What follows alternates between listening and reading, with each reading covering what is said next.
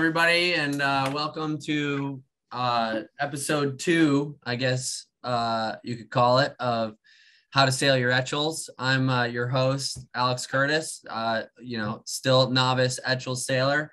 I'm joined by my good friend and Etchells expert, Eric Doyle, who's recently now the Ice Boat King.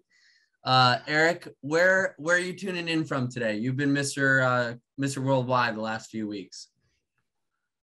Hey, Alex, how you doing? Can you hear me? Yeah, I can hear you. All right, I made it in. I made it back to Minnesota the other night. So I'm here in just outside of beautiful Lake Minnetonka in the prairie land. Nice. Well, we're gonna talk about some heavier air Etchells sailing. We've been pretty blessed to have some great sailing. We started out kind of the same week as the Coral Reef Cup. The guys in San Diego sailed the Billy Bennett, which is a notorious Etchells regatta, and it was so windy that they had to sail in South Bay, which is kind of southern San Diego Bay. Very flat water, pretty similar to sailing in like a Miami, northwesterly or westerly wind. So we're going to try and focus on some flat water technique on how to trim the sails and set up the boat. And then Eric and I sailed the Etchells Midwinters West out in the ocean in Coronado Roads in San Diego. I think it was 2 weeks ago, where there was big waves and big wind, and it was awesome. Just, real Etchells sailing. But we just wanted to start by saying here at North Sails, we're always trying to progress forward and come up with new techniques on how to trim the sails and use different sails on the boat. This is North Sails expert Chris Larson revisiting a sail development project of sailing upwind with your spinnaker. And Eric, I think we determined that there's a little bit too much drag to sail upwind with a kite, huh? You can see his height is really lacking in this picture. There's probably got some good speed through the water, but look at his pointing. It's not working out so well. No, this Swiss guy, man, he's going to the moon. Yeah. It's not going well. So that is one thing not to do. So let's start with some things to do. So, we got there, we trained on the first day in a really nice southeasterly wind, and we learned a lot about the technique of how to get the main set up. How do you adjust the traveler? Talk to us a little bit about what we learned kind of on that first training day. Yeah, it was great. We're in Miami and had 4 days of beautiful wind. First day was southerly, so it was a little bit more bumpy, but then it came out of the north, and I watched the boys race for 3 days in a northerly, which in Miami is quite a protected bay. This is very relevant, like Alex said, about sailing in South Bay, San Diego. Flat water. So the gist of this whole webinar, we're going to be talking primarily about setting the boat and the main up in flat water versus very bumpy water. And we had a lot of windy conditions too. So, the Etchells quite powerful. It's got a lot of sail area, but it's a big boat. It needs the power. And the biggest takeaway we had from the weekend in Miami was, in 15 knots and above, it's just about how flat you can get the main, how tight you can get the forestay, and how hard you can hike, and basically in that order. So we just looked at getting the main as flat as we could possibly get, so that we could sheet the main as hard as we could to help keep the forestay tight. And then in order to keep the boat on its feet from not heeling too much, we were dropping the traveler a lot, so we could keep that main sheet really tight. We can keep that forestay tight. So we were using a lot of backstay. We were cranking the rigs tight. We're up. How many steps up were you in the most of that weekend, Alex, in the max breeze? In the max wind, we were 3 turns on the caps and 10 turns on the lowers. Yeah, so 10 turns. And then there was also times where it was so windy, we were making the mast very straight, or even in this picture, you can see Jesse, he's sighting the mast. The mast, when you look up the side, it's got to be super straight, or maybe even the spreaders poke to weather, just the tiniest bit. But, we go from sagging the mast to making sure that the mast is super straight. We want the main very, very flat. You can see the cross section of this mast. It's super straight. The sail is very flat. You can see the traveler is down below center line because we don't want to ease the sheet, because the water is fairly flat, and we can drive around it. We keep the forestay tight, you know, and the main sheet contributes a lot to that. So that was the biggest thing we learned in Miami. And like I said, you know, South Bay would be very similar. Yeah. And when we showed up, you know, I'm so used to sailing in the ocean and, you know, kind of easing the main. You know, I do a lot of J70 sailing, and obviously the way that I had to get myself back into Etchells mode of, you know, you don't want to ease the sheet. You don't really want to ease the sheet in J70 either, but, you know, keeping the traveler. And one of the things that I was worried about is our sheeting angles are so narrow. I was worried that dropping the traveler might create lee helm. But what we learned is if there's ever any hint of lee helm, you have to just move the lead out a little bit, and the boat will be responsive to it.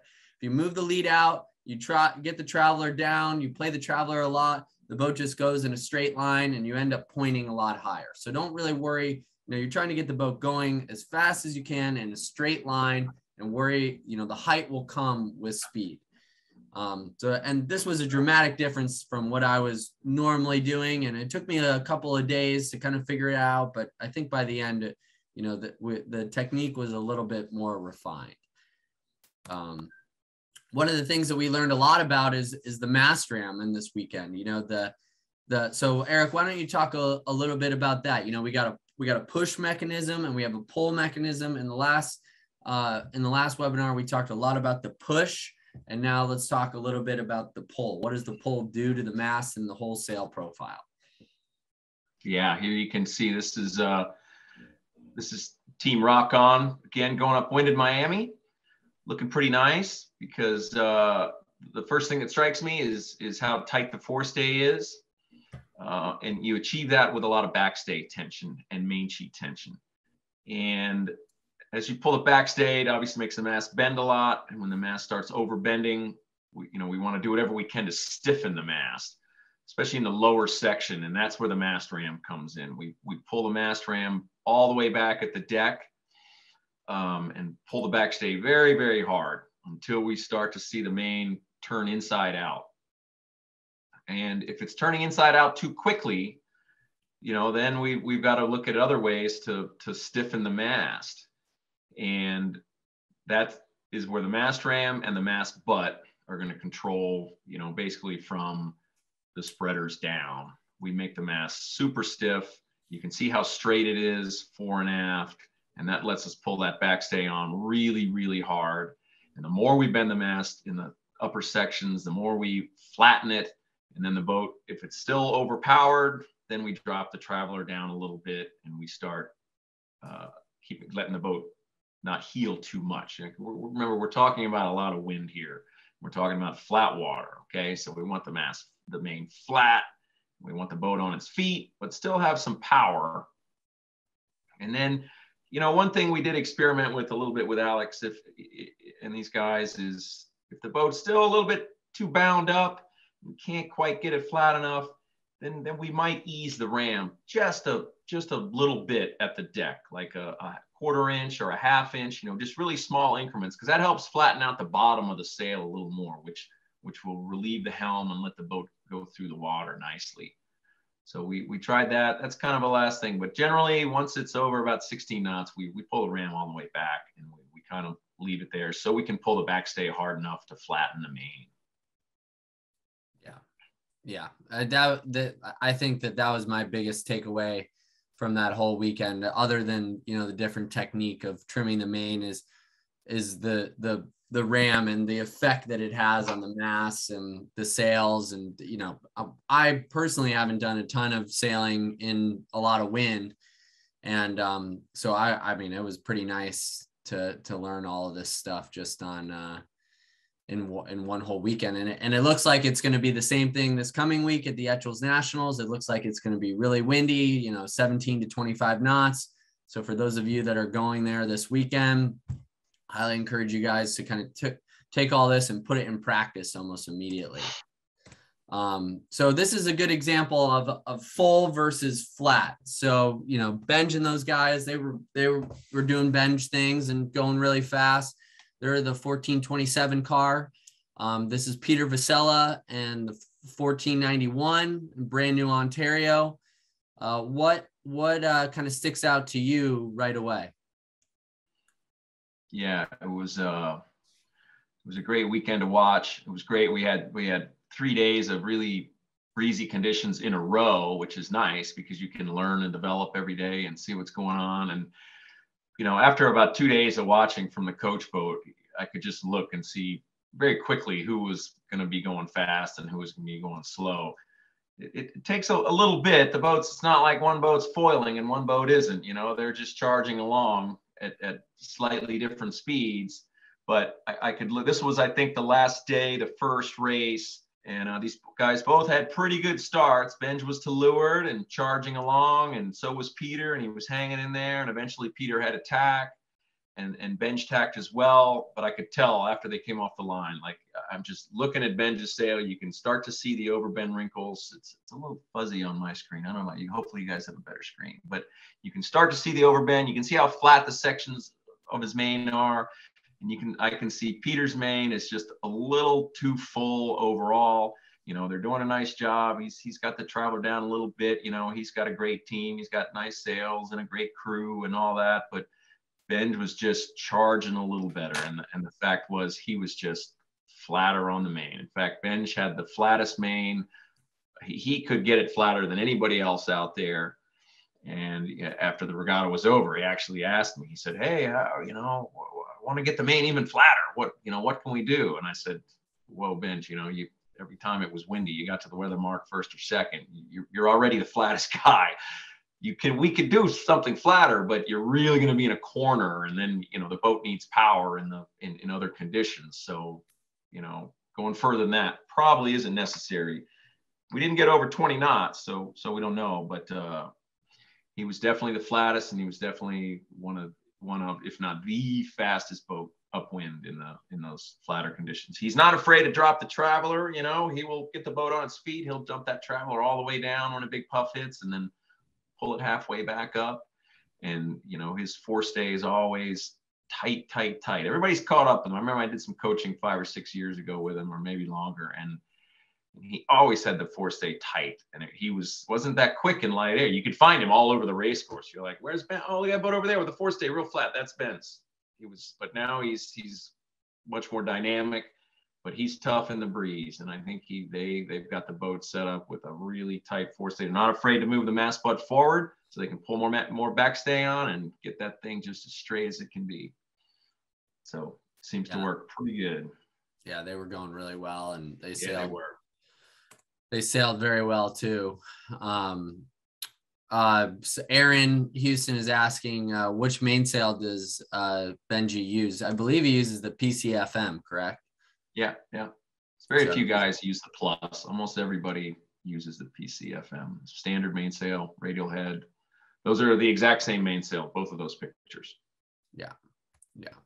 So, you know, you've touched on forestay sag, and this was a big point of emphasis in the last webinar in light air about knowing when you have too much forestay sag.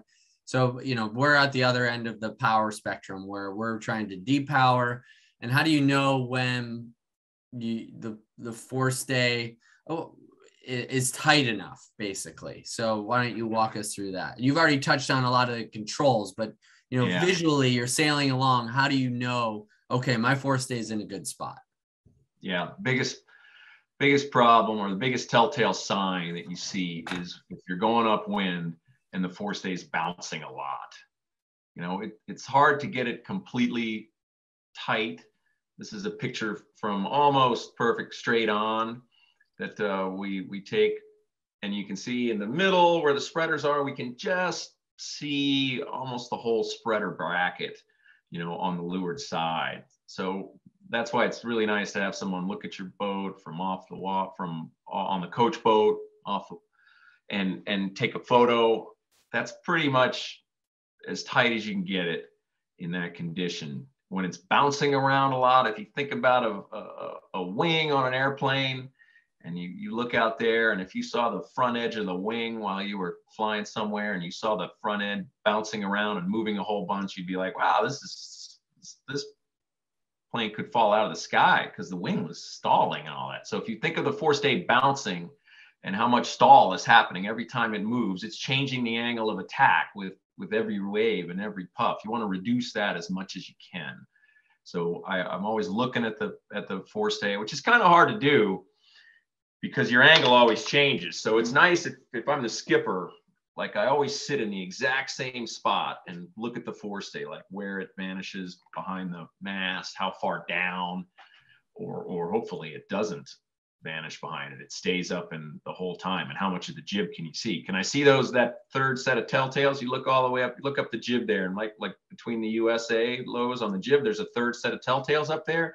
Man, if you could see those as a skipper, you'd be excited because your force-day is really tight, and that makes the jib flatter, helps open the slot more, and is really nice. So that's what we're looking for when it's breezy all the time, and it's just always helping us to go upwind, nice and tight. Yeah, and one thing that I do, I've been trying for years to try to figure out what's a good repeatable way to figure out how much force-day sag you do. What I sometimes do is I'll put the boom in the center of the boat, and I will go and I'll just lean on the boom, and I'll just look straight out and just see how much of the jib is appearing like in my eyesight. And it's not a great tool, but I've never really had a good way of figuring out how much head stay sag we have. And in light air, it's an effective technique because you can also see the head stay bouncing and how active it is. And in breeze, you can also kind of do the same thing, just sort of see how active the head stay is. So that's my little technique. It's probably not very good, but it's something. It gives me an idea of how much we have. No, you got to have something. It's hard to judge. And so, when you get everything looking good, you kind of look like Benj. And, he's a good looking guy, and he's got good looking sails and good looking team. And, he really does a great job. And we can't emphasize this enough. He was the fastest boat, arguably on the race course in that Coral Reef Cup. And he hikes hard, that's one thing too. And, the guys who drive the boat, just because you got the stick in the hand doesn't mean you can't put your butt over there and hike. So Benj does a really nice job, and his team is Stu McNay and Dave Hughes and Ian Liberty, all those guys. Ian, I went to school with him in college. He didn't hike that hard. And luckily, Stu and Dave have been positive influences on him. And now he's one of the hardest hiking Etchells sailors out there.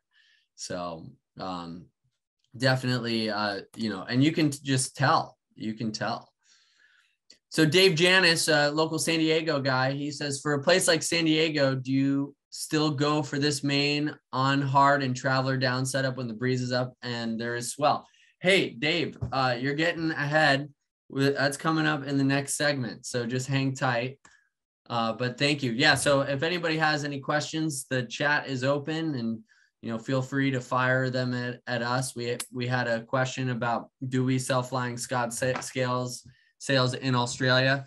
We do. You can contact Z Korwitz, Flying Scott expert. He can help you out with that. So let's transition to this big wave, windier setup in San Diego. Like I was alluding to earlier, we started on Friday in a traditional kind of northwesterly wind, fairly flat water, where a lot of those old techniques that we just talked about were very applicable. But then the next day was quite windy and southerly. A windy southerly, which is kind of rare in San Diego. And there's big waves and big chop, and man, I tried those flat techniques and we got absolutely smoked. But you know who didn't try that? Eric. So Eric, what was your telltale giveaway to switching to a more full setup? And talk to us a little bit about that. Oh, I'm going to give a lot of credit to Dave Allman, who was our coach for the weekend. We were working with Jim Cunningham, and we've seen this a bit before. And we're kind of on the polar opposite spectrum of how we set the main up from the flat water to the bumpy water. We always want to think about, hey, you know, how does the boat effectively go through the water? How do we get it to be happy? So in flat water, it goes pretty straight on its own. It just kind of, we get it set up. There's a nice rudder angle. There's nice sheet tension, forestay tight. Then it shifts to San Diego, big ocean swell. And in this picture, you can see it's a little bit lighter. Nobody's hiking too hard on either boat because we're trying to power the boat up, but you can see how full the main is. But you can also see maybe not as much, but the waves are quite big. So if we think about it, when the boat's going through the swell or it's pounding a lot, you know, we think about how much the mast is moving around throughout the air. And unlike the flat water, where there's pretty much a constant angle of apparent wind at the top of the mast, in the waves, it's all over the place. So we want it to be, you know, for lack of a better way to describe it, you know, less wrong more often. It's not going to be the same. So we need power. We need twist. We need it to be forgiving. So to get the power, we pull the traveler up. We make the main very full. We make sure the shrouds aren't too tight, that we don't have too much backstay. We don't have too much main sheet tension. And we get the power by pulling the traveler up. And we adjust the traveler for the amount of heel we have. And then the other thing you kind of got to be careful in this picture is you can't drag the spinnaker sheets in the water. It may seem trivial, but somebody on that boat should have pulled it up. It probably should have been me. But Payson's sitting there next to me.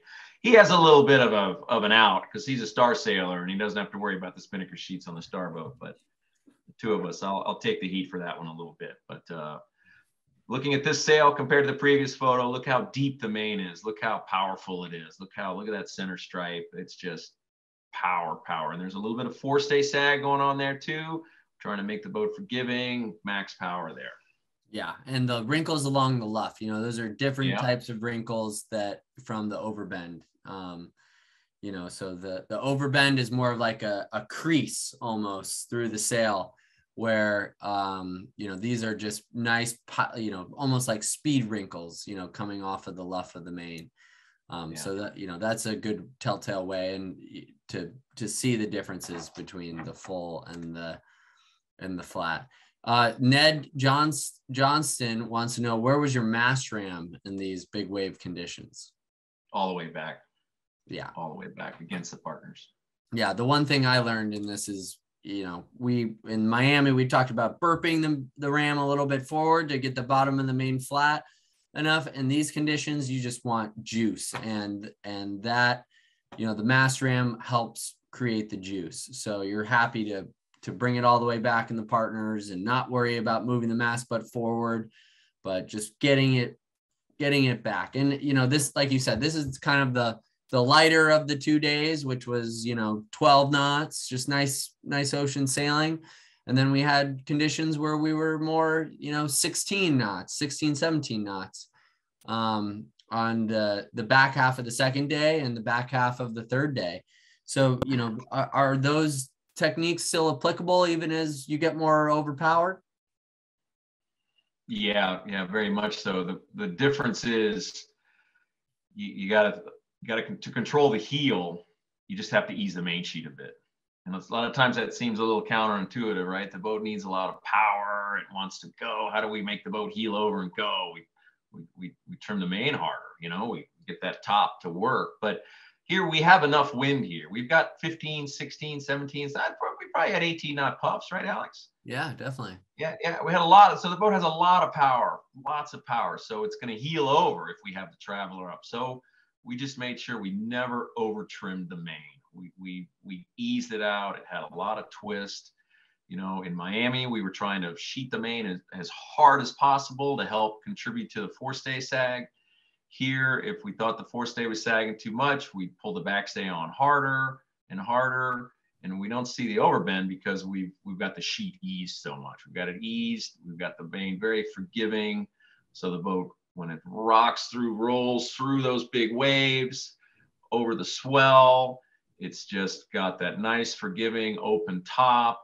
A lot of times we think, gosh, where's the power coming? Where's the power coming? Remember, this is windy. We're hiking hard. We're trying to make the boat, go forward through the water. It's got plenty of grunt everywhere. So nice and eased on the sheet. You can see on this one, as opposed to the other one, the top telltale there, it's flowing all the time and it's open, it's forgiving. Look how deep those sections are. That's that stripe in the middle through the USA. Look how deep and full that is. On the other photos from Miami, we were so flat there. We were starting to see overbend wrinkles where the sail was as flat as we could possibly make it and still be flying. Here, we're trying to make it as full as it can be and nice and twisty.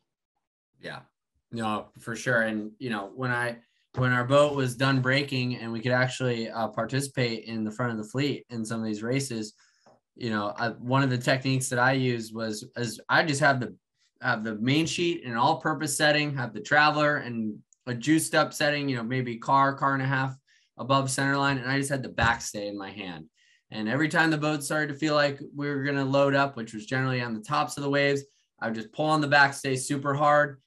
That would drive the boat forward. And then we get into the troughs and I would just let the backstay all the way off. And, and I would just play the backstay. And boats that were kind of chasing their tail, traveler, main sheet, backstay, all that stuff, and they weren't able to simplify it, we were able to just motor on them. So, yeah, and probably when you ease the backstay all the way off too, Alex, you were still flowing at the top, right? Yes. The leech wasn't shutting down.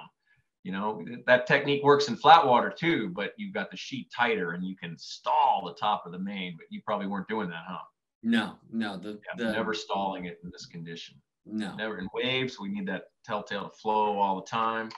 It's a little flatter water. We want that on. We want it stalling 50% of the time.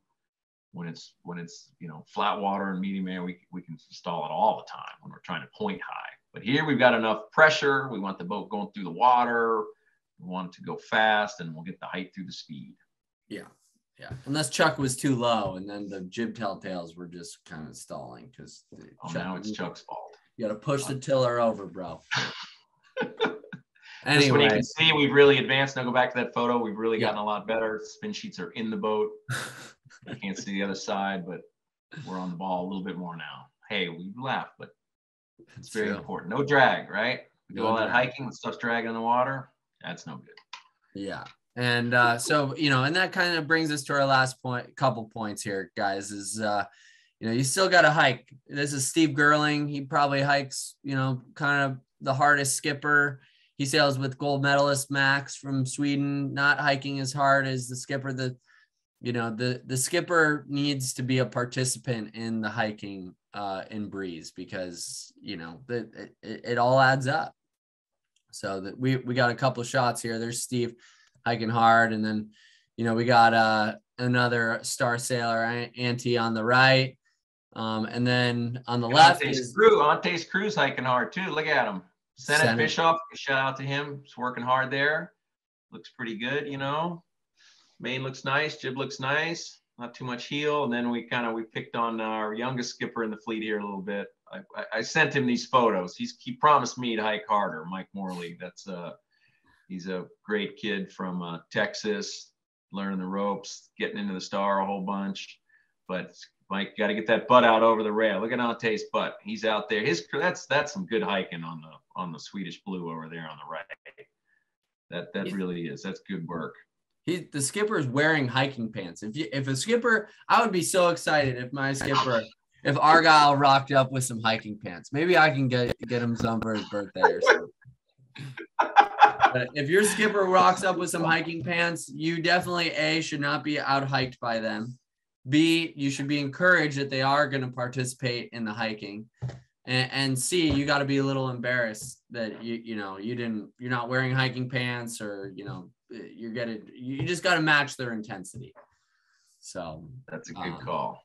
And then lastly, all these tips, the mast rim, the forestay sag, all this stuff, the hiking hard, you still have to race the boat well. You got to race the boat well to do well in this class.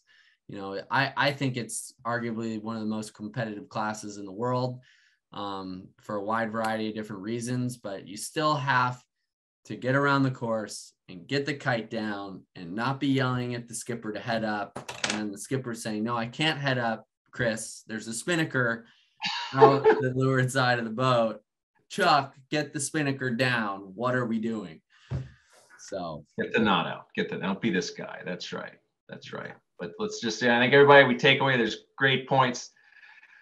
Let's think about that when we go out sailing next time. What's the water like? You know, in addition to how much wind strength we have, we think about how windy is it? Do we need to power the boat up? Do we need to depower the boat? If the water's flat, we're going to set the sails up flatter, lower drag, tighter forestay. If it's bumpy, we want to think about power. The boat still needs a lot of power, but we want to keep it on its feet. We need the boat to be forgiving, so the skipper's able to put the bow down, go through the waves fast, nice and forgiving. If we're working so hard, one big tip I always think about, if I'm working really hard to sail the boat, I got to adjust everything every 3 seconds, and I got to drive a lot, and more main sheet, less main sheet, more backstay, then it's got to be easy. The boat wants to do the work, and it's really hard when the waves are really big because the boat loads and unloads. And I think Alex made a great point about how he simplified it. He got it basically down to one control that could handle the different power that the boat felt when they had, and it's pretty basic, right? When it's windy, it's how much helm you have. You either got too much helm or not enough helm. And if you don't have enough helm, well, you got to power the boat up somehow. If it's flat water, trim harder, pull the traveler up. If it's breezy, if it's bumpy, then let the back stay off a little bit, you know? So, but make it simple, let the boat do the work. Bumpy water, twist, flat water, tight leeches, flat, racing around the track, get a good start, have good crew work, run the spin higher down, don't look like these guys. Yeah. And, you know, let us know. I'll be in Miami, you know, starting this week or starting tomorrow. I head there tomorrow. It's going to be really windy all week. If you guys have any questions, I'm a total open book. Feel free to come up and ask me questions. And, you know, Eric's not going to be there, but he's available by email all the time. He's Mr. Worldwide. He's always around. We're two pretty approachable dudes. And, you know, Eric likes Stella. I'm a Coors Light man. And, you know, we'll basically share our secrets to the world of Etchell sailing if either one of those beverages gets put in front of us. So loosens lips. Definitely. The alcohol does. Cool. All right, Eric. Well, sounds good. Enjoy the rest of your evening. Everybody, thanks for tuning in, and we'll talk to you guys later. All right. Have a good time in Miami. Everybody, let us know how things go. Take care. Bye.